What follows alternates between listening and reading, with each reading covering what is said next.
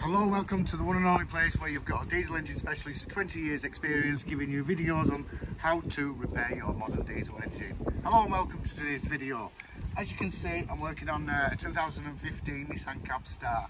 Now the Nissan Cabstar pretty much has the same engine, well, same engine code, but the engine blocks are different than the Navara and the Pathfinder, but it's still a 2.5, and this particular vehicle came in with the coolant pressurising the system. Now the owner of this vehicle had done the water pump and the thermostat before they brought it to me, and obviously it was still pressurising the coolant system. So I've gone ahead and I've done a fit of brand new cylinder head and obviously the gaskets and bolts.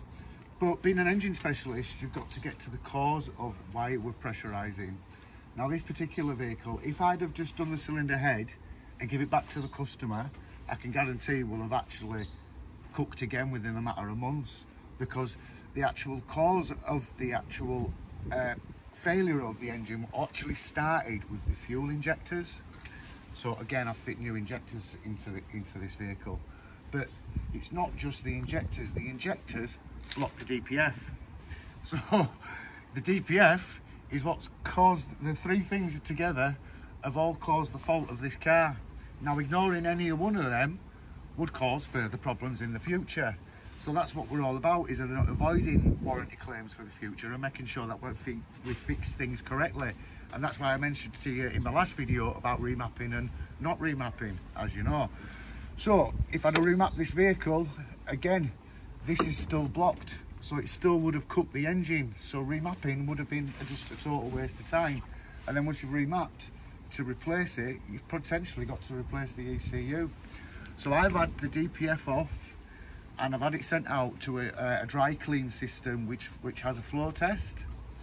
Now you can leave all the sensors in for as long as it passes the flow test. If it doesn't pass the flow test, the sensors have to come out and it has to go into a kiln, and it's heated up really hot, and then it goes back through the flow test. And once it passes the flow test, we know we're fine to be able to fit it to the vehicle. Now going back to another one of my videos regarding the running temperature of a DPF or an AdBlue vehicle. This bad boy has got a blue temperature sensor that lights the dash, and that's to tell you that the engine's too cold to drive.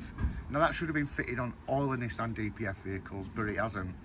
But I'll show you once this is up and running, the blue light. So once this blue light's out, it means that the engine's up to optimum temperature, and it's more fuel efficient to drive. So what else can I share in this video? Not much. All I can say is thanks for watching. Give us a like. If you need my help and assistance, my contact details are in the description below. Thanks for watching, and come again.